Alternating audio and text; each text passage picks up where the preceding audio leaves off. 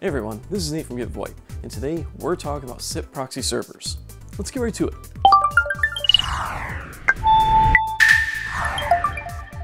SIP, or Session Initiation Protocol, is a signaling protocol that guides software systems to initiate, modify, and terminate real-time media sessions like voice calls, video conferencing, and messaging.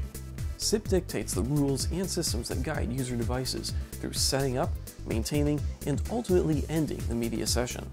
As the most commonly used signaling protocol in VoIP, SIP works in conjunction with several other protocols that handle other aspects of the media session.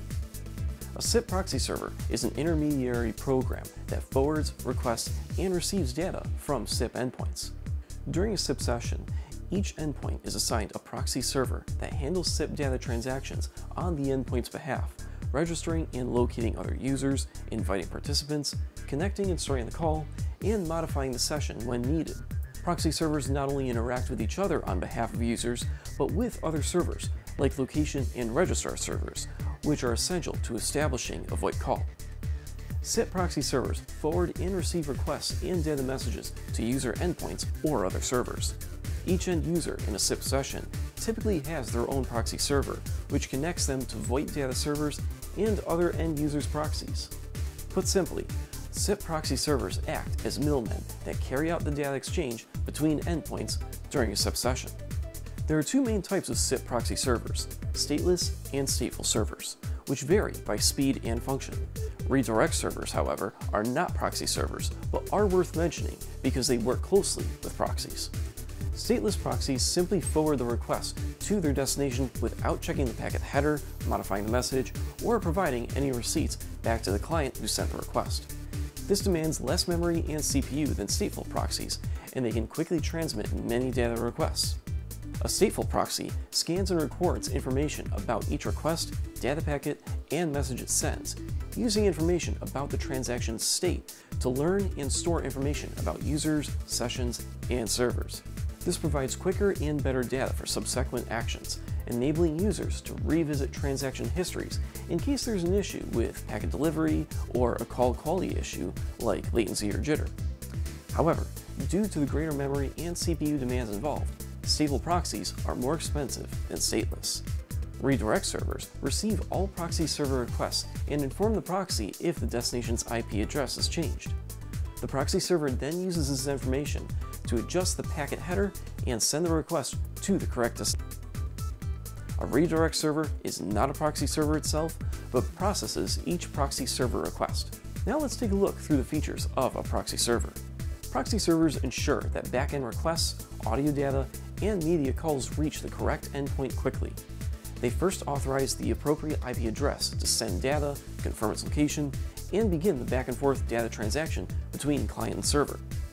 This connection is critical for call routing, which connects callers to the right call recipient. To establish a VoIP connection, SIP proxies send requests to a SIP registrar server to retrieve each call recipient's IP address and verify the endpoint's identity. This provides security for the call and ensures that callers connect to the right endpoints. Stateful SIP proxies verify that each data packet travels to the right destination and correct the packet or destination if something is wrong. Stateful SIP proxies can modify packet headers and addresses to navigate requests and messages to their endpoint. SIP proxy servers act as a gateway or firewall between the local network and the internet. Proxies examine incoming data transaction headers to ensure they're coming from the appropriate client before allowing the data to reach the local network and endpoint. SIP proxies provide security by protecting the local network from data from unverified sources. SIP proxy servers send data requests and messages to each other to establish the connection between peers. Once the SIP proxies have set up the session, Real-Time Messaging Protocol, or RTP, can facilitate direct peer-to-peer, or P2P, media streaming between call parties. SIP proxy servers manage inbound and outbound data for endpoints within a local network. Proxy servers can distribute inbound requests and data demands evenly among multiple servers, balancing the bandwidth load so that each user retains better call quality. All SIP interactions use proxy servers to intermediate communications between endpoints. While your local network may utilize a personal proxy server, the SIP provider will also assign a proxy server to manage SIP transactions for your device. SIP is responsible for setting up, initiating, modifying, and terminating VoIP calls. While other protocols like H.323 offer similar functionality, SIP is the most popular signaling protocol for VoIP call initiation because it's reliable and easy for developers to use.